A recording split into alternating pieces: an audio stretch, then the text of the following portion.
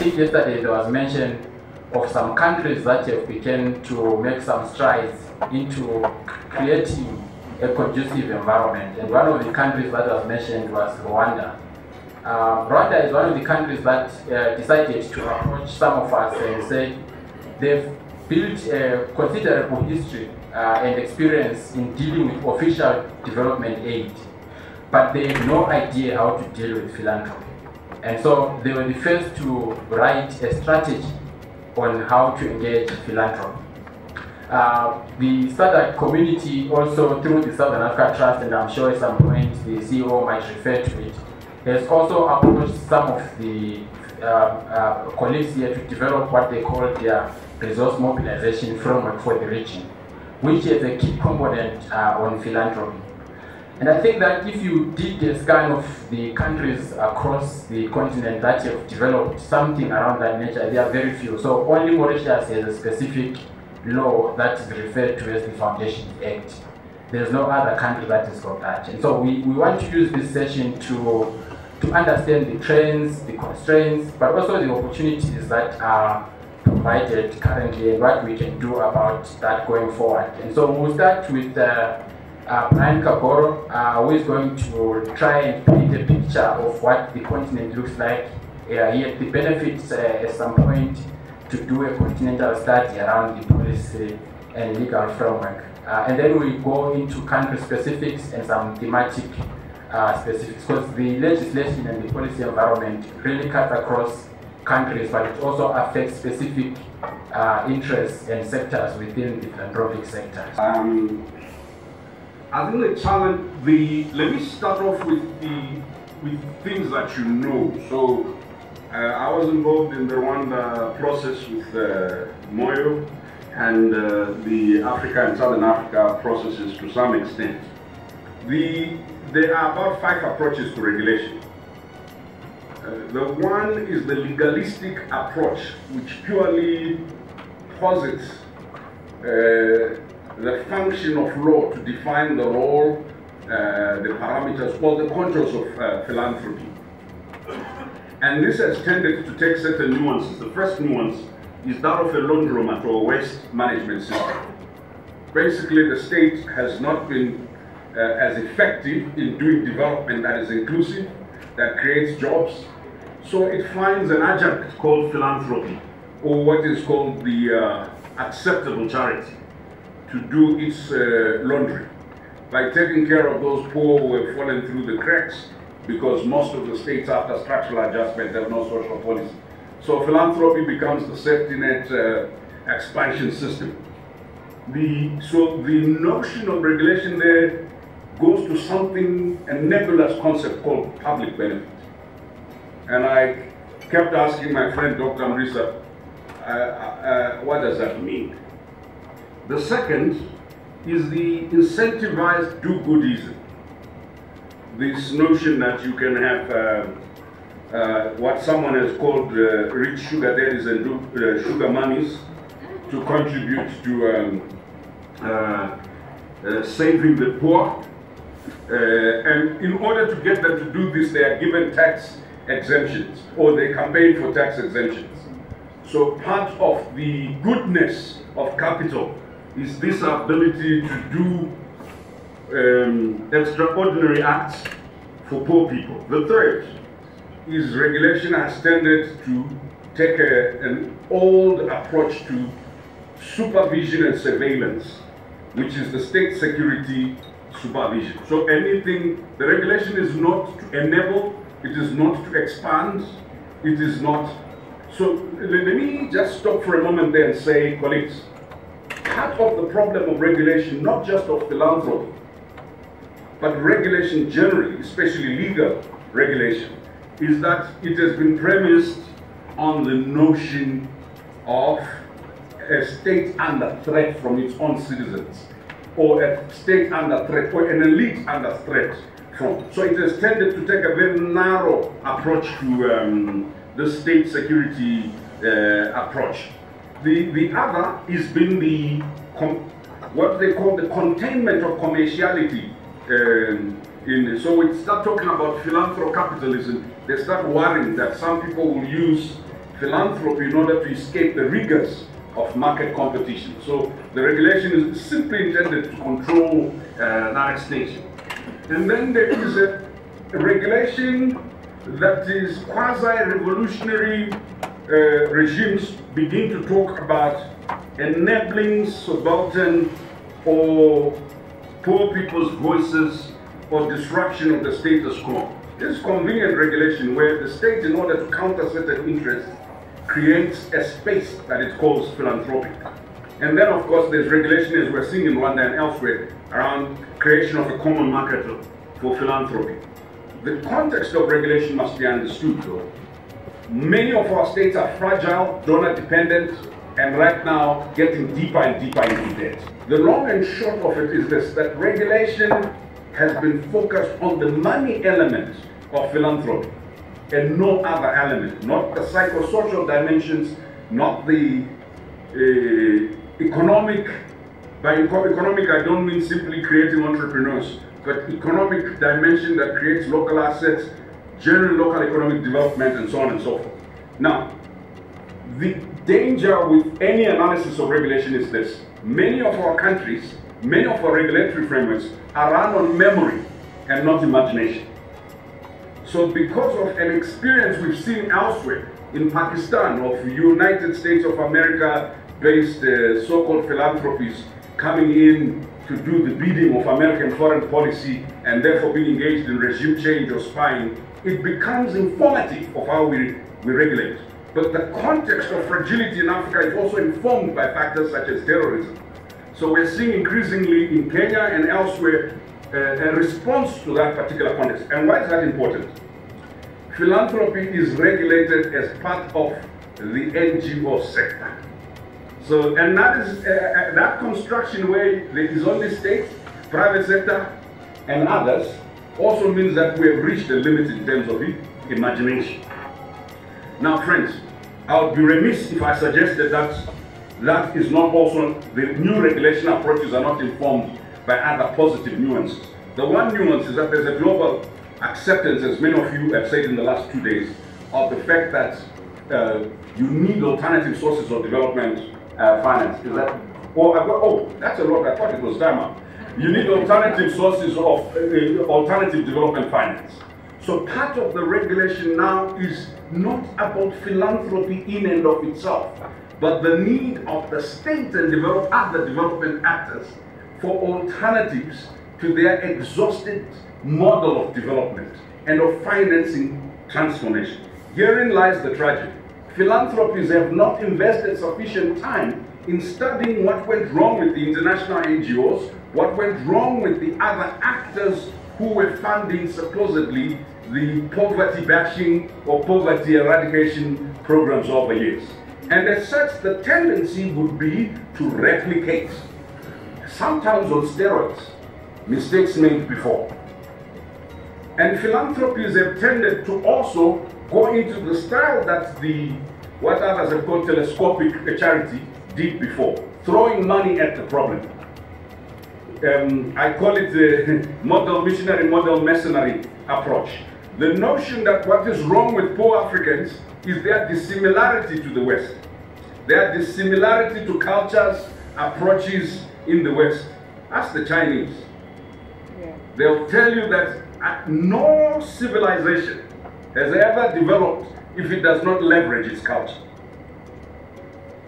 And part of the regulatory relaxation in Africa has also been focused on the following. Many big philanthropic foundations from the West, when they enter our countries, their first port of call is the same dictator that everyone else is complaining about. So they've become a legitimation or a legitimating factor for local autocracy and repression, because it does pay for most of their websites. A selfie with the president of a country, no matter how shoddy their human rights record is, seems to go a long way to demonstrate impact, especially if you let you to go and build bled toilets in the village, as though all that Africans must do is eat and go to the toilet. So there's been then a fundamental issue. A fundamental issue. Regulation has not focused on the three sensitive factors. The first one, We now know from Japan and China that without technology transfer on an industrial scale, there's not going to be any real meaningful transformation. So philanthropy has painted itself in this corner where its sole focus, until recently, and that's why I was quite consoled by some of the proposals that are on the table, it stayed away from high skills development, it stayed away from technology transfer, it steered away. In fact, I used to say to diaspora philanthropists that your greatest contribution to Africa is not money that you send. Many of the policies that are keeping our people impoverished and our states incapable of becoming real meaningful players are made where you sit. So why don't you use your leverage, whether it's in Silicon Valley, in New York, or in Paris, to actually transform those policies? Because the idea that international NGOs, I used to call it the poverty pornography industry, you go and extract a grandmother from a village, take her to the G8, to a concert, and let her say, we are poor, we must end unfair trade, actually doesn't cut it anymore. So what philanthropy was not regulated to do is what you were talking about. This meeting of the high-end, future-focused work that is transformative, challenging global power, acting as an intermediator between global power and the continent. That we have not yet conceptualized a role for it. And it seems philanthropy itself has not conceptualized a role. It has conceptualized how to talk to rich people in the north, to give to poor people in the south. But this sometimes feeds three types of imperialism. Knowledge imperialism, right? Which means we all now look to the north as the Nords, right? It feeds a form of imperialism which are called cultural imperialism. There are ways in which, and I will land with this. What we learned in Rwanda, for example, the Rwandans said, you want to help us develop philanthropy strategies? Let's start with our own indigenous, homegrown methods and ways. In fact, that was their first instruction to us. And a lot of philanthropy, a lot of grant making, a lot of the structure is not prepared to do, it knows how to consult, but it's not prepared to do homegrown. Finally, Chair, regulation has been constrained by the following factors. Philanthropy that is external has it much easier than philanthropy that is indigenous. The regulation of indigenous philanthropy has tended to treat it as a ghetto or informal sector. So the permanent tagging of informality has been a permanent. Let me sit down before Becky takes me out. So I've known Brian for quite some time. If I don't stand up, there's no way I'm going to sit down. So thank you so much, Brian. I think we will now move to Faith. Faith has been working in the Kenyan space, particularly for civil society and the philanthropic sector for a very long time. And in fact, if there's somebody to give you first-hand negotiations around developing a regulatory and policy framework for civil society, it is Faith. She spent a whole lot of her time, I think, going back and forth with government. I think with the last law that was developed for civil society in Kenya. So over to you, Faith. Now the laws around the world is not contested, but you need an enabling legal environment, and that philanthropy is very useful for any society. The global index for legal philanthropy actually has noted that about 3/4, actually 77% of the governments around the world have actually come up with laws that support corporate philanthropy. And about 2/3 actually have laws that have incentives for individual philanthropy. Now that goes to show that the importance of philanthropy in any country, in most countries around the world, is not disputed. So Kenya is actually one of those countries where we have a vast array of laws that actually support philanthropy by individuals and by corporates, and also different aspects of mobilization of local resources.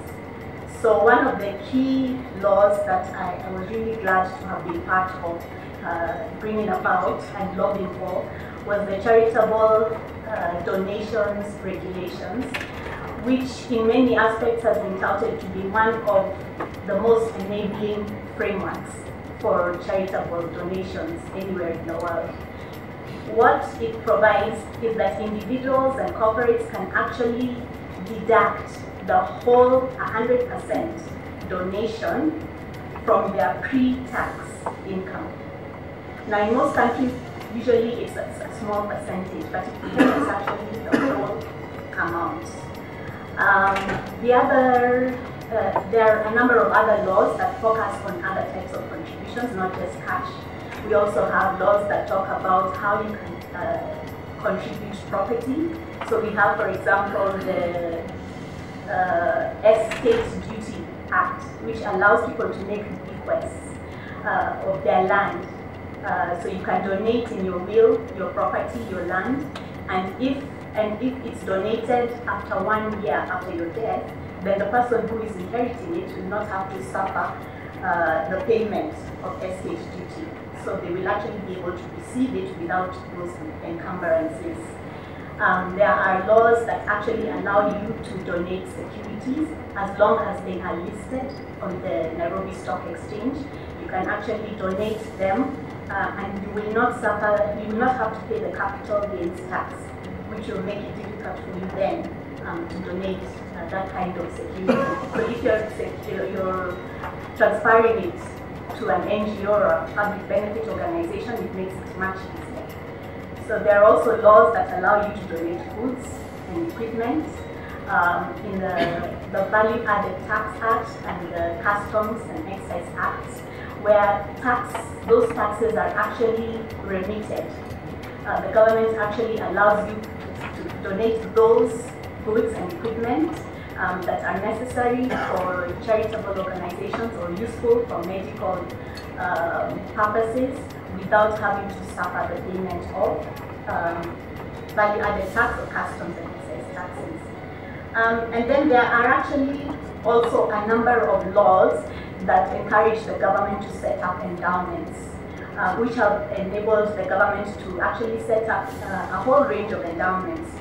For example, to do legal aid, the Legal Aid Act has come up with a legal aid fund, and so anybody who contributes time in terms of legal aid can actually get some kind of incentives for doing so, or anybody who contributes money to that fund can actually get some kind of deduction for doing that. There are endowments for wildlife conservation, and the law actually allows you to donate your land for wildlife conservation purposes. A fund has been set up to provide funding to community initiatives that deal with wildlife conservation.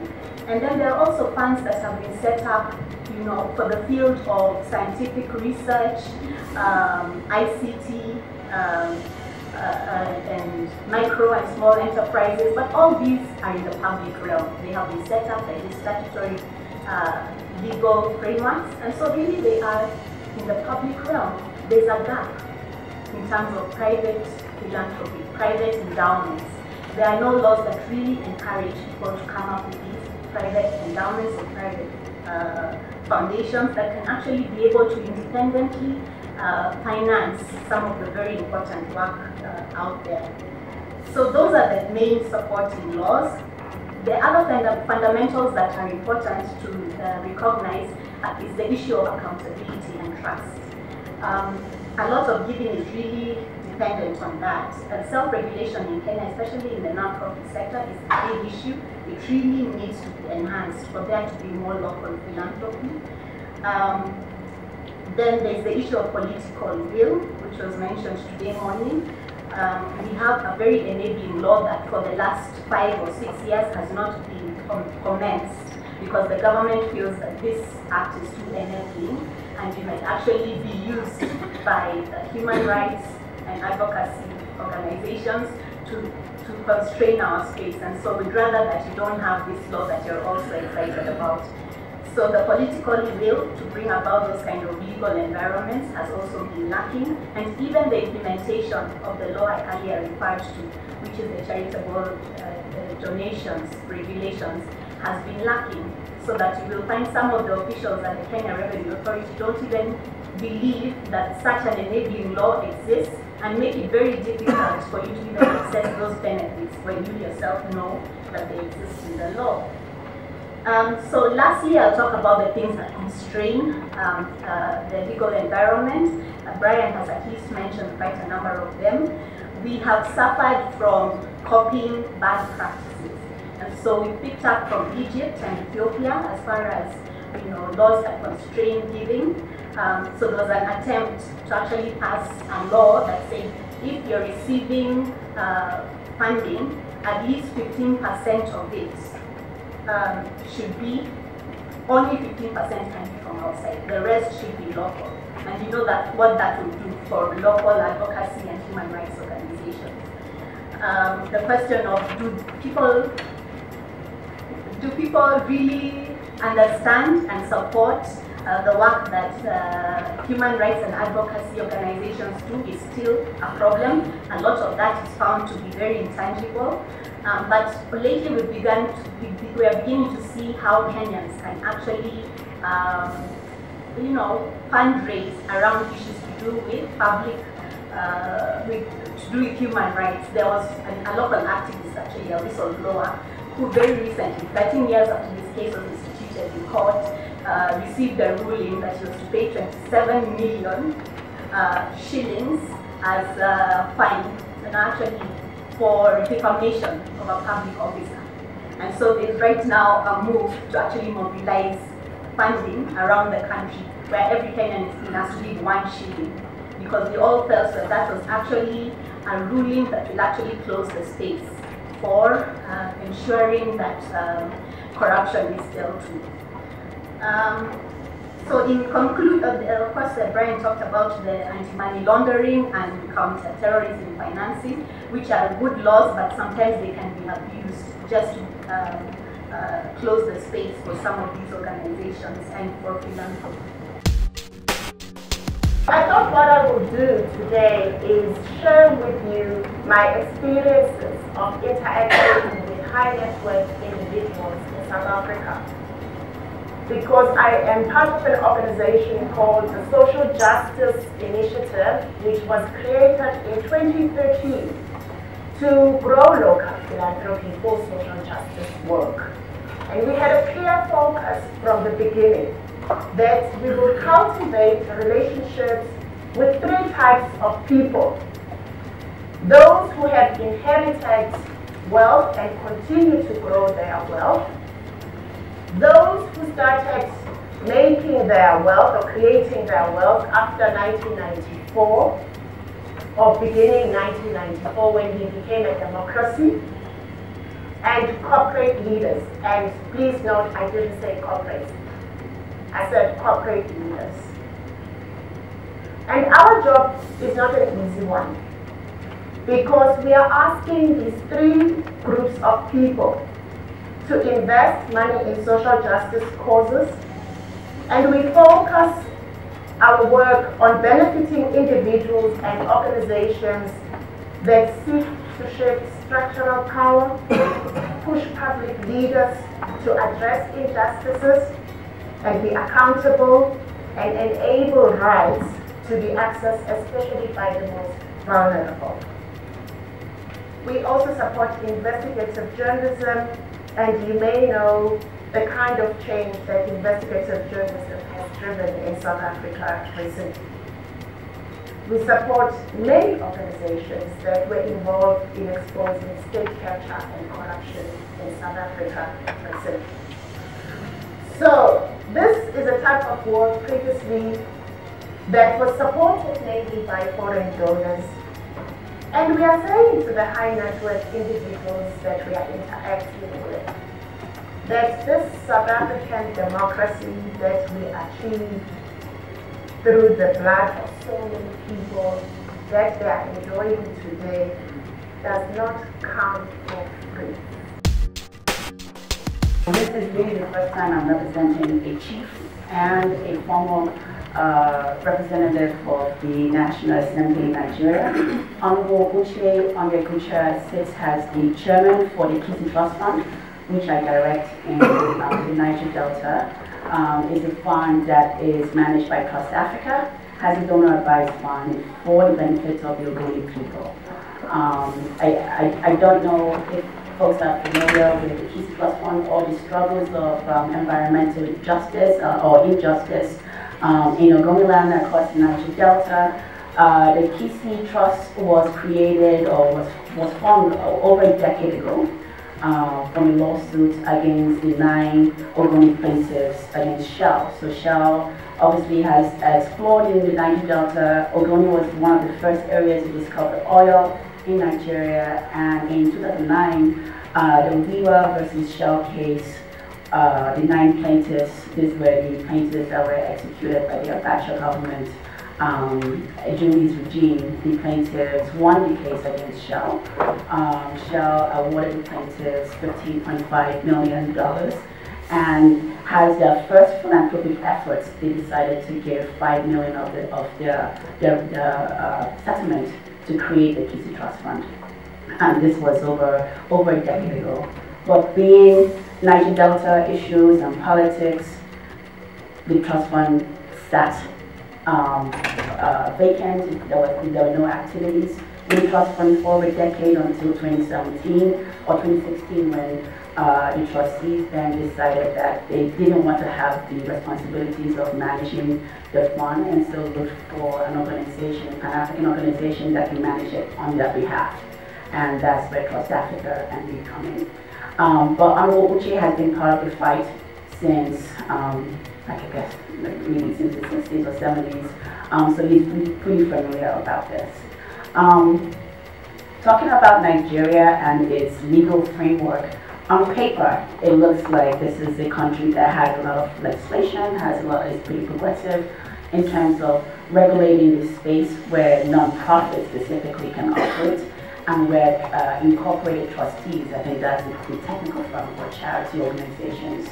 However, these tax regulations are really poorly enforced, and there's a lot of confusion about what it actually means. There's limited enforcement capacity. The tax laws that are governing NGOs and other philanthropic efforts are not clear, and organizations really are sometimes on a yearly basis unaware of what their status actually means. 2/3 of them don't pay any taxes. They're supposed to remit annual reports, as well as a number of activities on what they've done that year to the government. Speaking specifically from the Niger Delta, I can confidently say about 90% of them don't do this. And so it makes it even difficult for the trust fund working in Ogoni to now insist on some of this requirements to our grantees, knowing that everybody else around them don't do it. So why am I going to start asking for annual reports? Why am I going to start asking for audit reports? Why am I going to start asking for activities? Who else they receive money from? What they've done with those funds? And it causes tension. But I think really thinking about why states in Nigeria are hesitant and in some cases resistant to some of sort of encouraging what an enabling environment for a legal framework that actually works has been part of the work that we've been doing for some time now. As various speakers mentioned, this is really about ensuring that there's an enabling environment that allows this. And some of the factors have already been discussed. What does an enabling environment actually look like? And they include things like strong, democratic, and accountable institutions. We have in the Niger Delta really weak institutions. This is the one region, for instance, in Nigeria that has an entire ministry dedicated to development of the Niger Delta region. To this day, I don't know what to do. There's another body called Niger Delta Development Commission that's also tasked with development for the region and receives billions from the government and from other donors, and as well as IOCs operating in the region and across Nigeria. Again, there's very opaque sort of secrecy around what they are supposed to actually do. So in terms of accountable institutions, we don't really have anybody or any sort of agencies that can hold this sector together. Good governance that also includes political, administrative, fiscal, decentralization policies, that all come together. All of that is absent and missing. Sound economic policies and progressive tax schemes, appropriate social and productive infrastructure. And then the last one is really stronger partnerships between high network individuals, government, and the private sector. So in terms of like my background specifically, before I came to work for Trust Africa, I was part of an organization that did advocacy across the Niger Delta region, and now also in the Northeast as well, that tried to get governments to really think about how they plan for the future. It's a really sad state in Niger Delta that planning and this conversation about legal frameworks and its mechanism is really about how we plan and what we think about what the future is going to look like. In the Niger Delta, there's an absence of sort of planning. Yet this is the region that has the most plans on paper, stored somewhere, for the region, for the development. And again, this is the region that produces over 8% of the country's GDP, right? It's one of the most devastating in terms of livelihood issues for its citizens. And so I've worked with the 9 state governments in trying to encourage them to start thinking about what tax incentives mean, encouraging investors to come into the region, encourage them to think about everything from education to healthcare to livelihood issues to unemployment issues. And there's a sense of, I think the biggest struggle there was sort of changing mindset attitudes towards tax incentives, or really towards the civil society sector. They receive the 13% federal allocation regardless of whether they do anything or not. And so that has caused them to not be as progressive or as forward thinking about tax issues, and just rely on the revenue that comes from the oil. And I think that's the biggest challenge that region has to face, is that because of the oil curse is a serious issue in terms of being progressive and thinking about other things.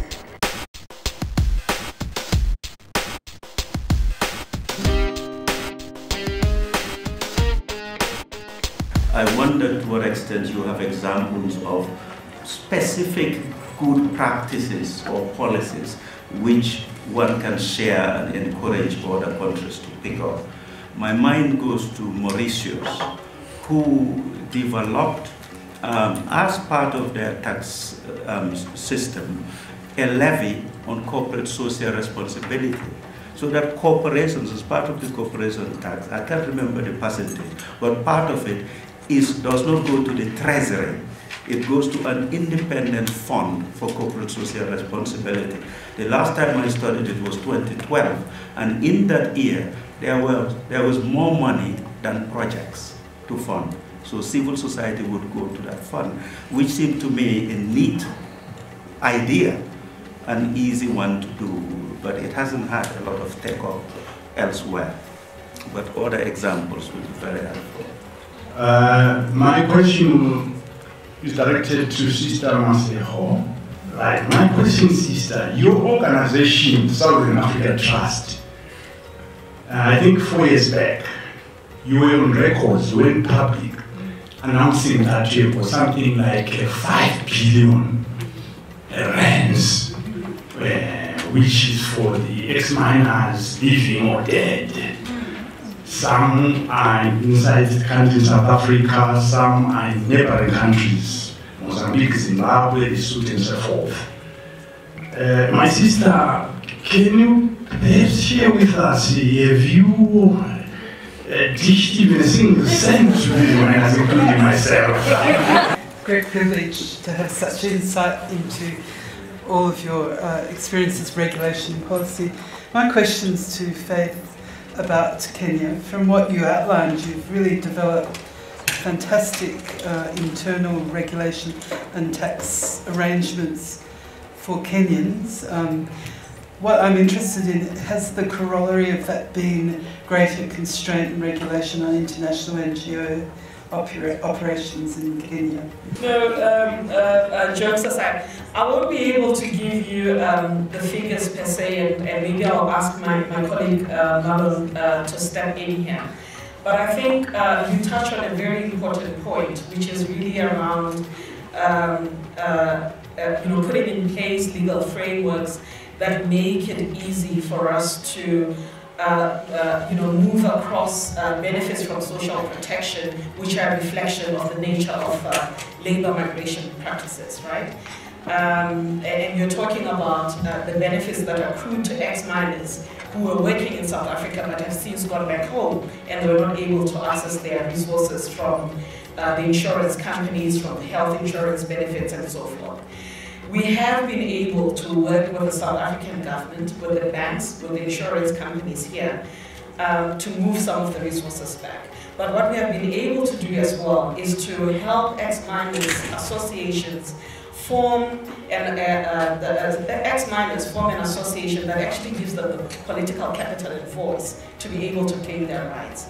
The Southern African Miners Association, and I will give you context after this. Beyond the regional body, we've also been able to set up national chapters in the countries where the migrant laborers were originating from. Lesotho has a very strong association.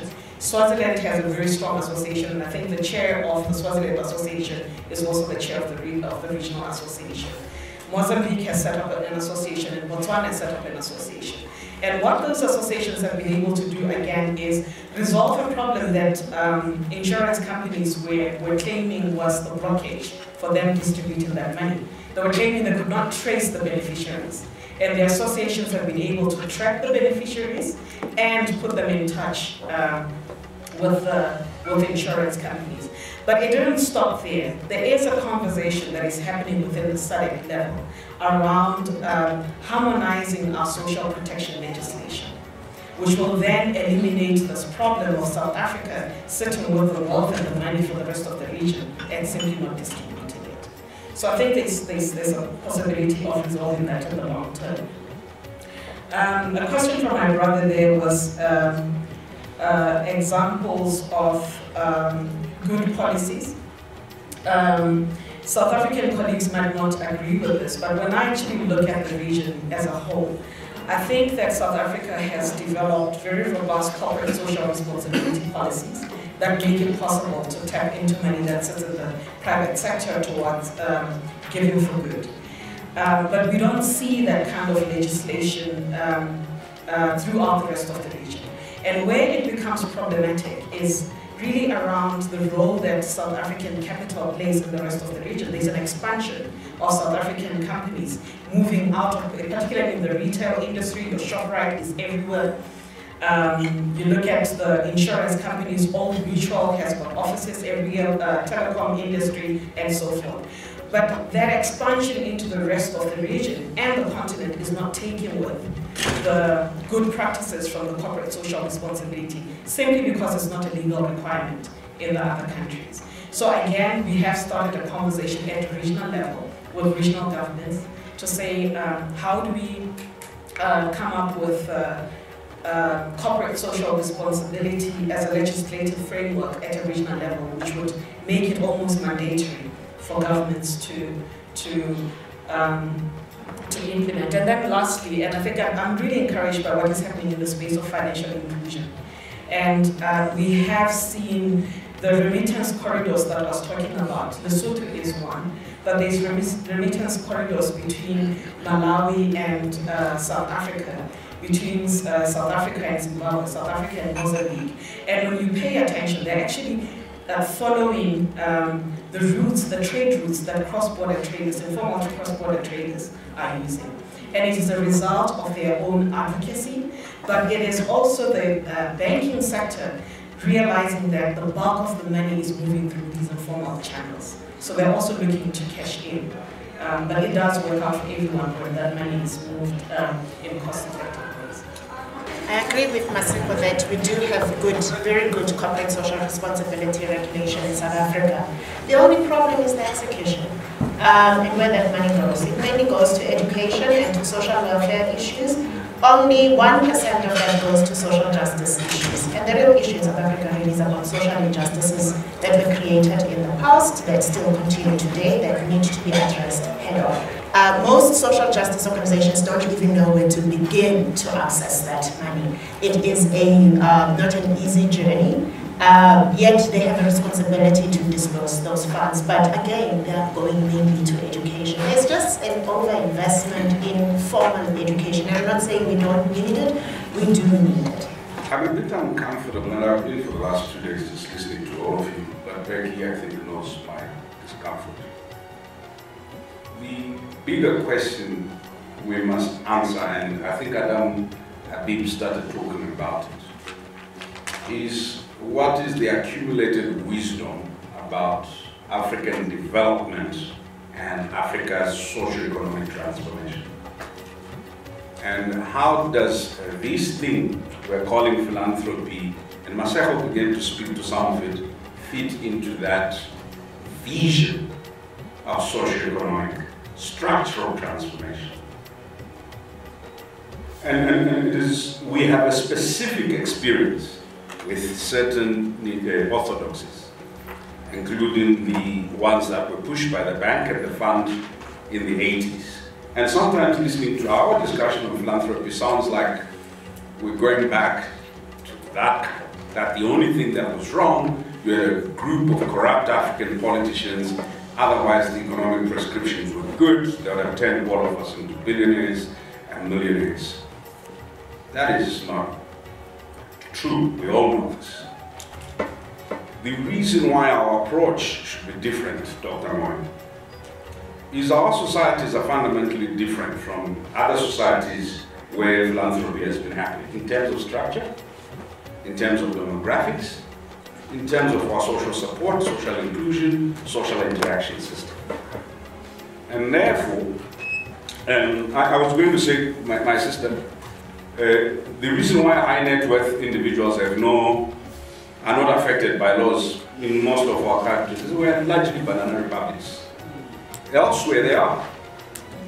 The most concerned people, the weakness of the state, the predatory nature of capital, the financialization of development, and now the danger of the financialization of philanthropy is painting us into a corner where and there's something implied in Prince's question, where if we don't manage that, and that's why I said, let's reflect on what international NGOs did.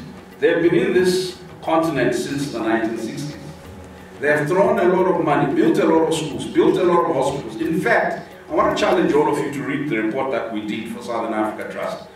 African governments went wholesale, hook, line, and sinker onto let's develop micro-enterprise, microfinance. They did all that.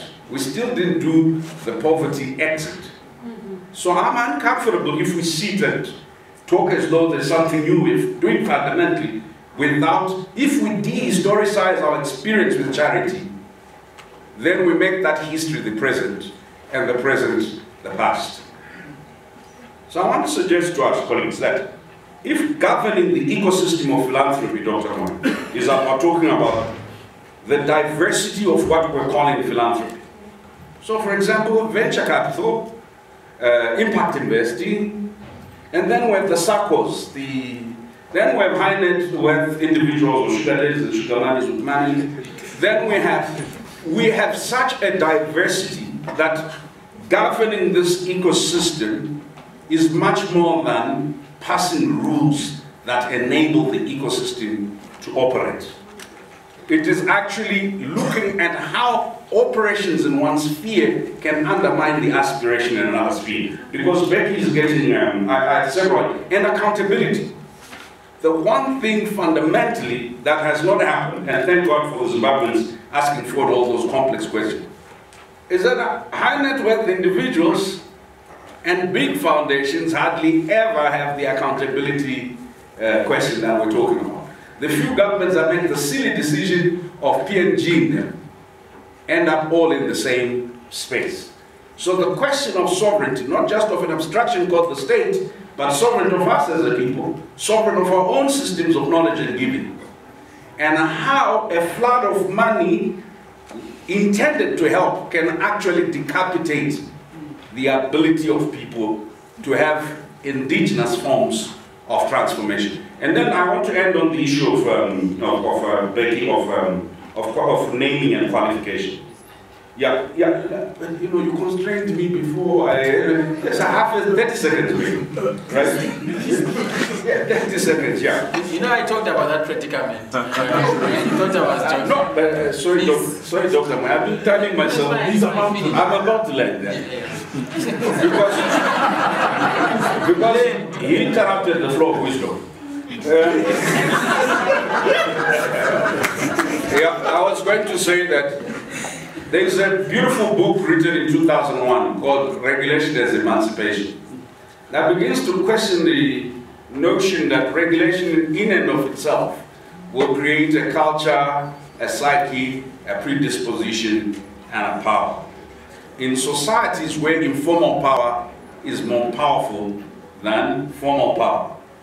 So the point I wanted to make is that if we're talking about regulation, we will have to go beyond the law and talk about, I like what you say, take society as it is. Appreciate why, when you have youth funds, very few South African youths are making an effort to access those funds. It's not because they don't want the money. It's because they don't see money as the solution. And this conception of aspiration, that the aspiration of every poor person is to become as capitalist and pot-bellied as myself, isn't for long. I think that you do have poor people, you do have people who are not poor, whose aspiration is different. The diversity of aspiration regarding our humanity should be the centerpiece of philanthropy. And philanthropy needs to exit, Dr. Moyo, from an obsessive focus on poverty to a focus on humanity, on solidarity, and transformation. So please join me in thanking the panel for keeping us awake.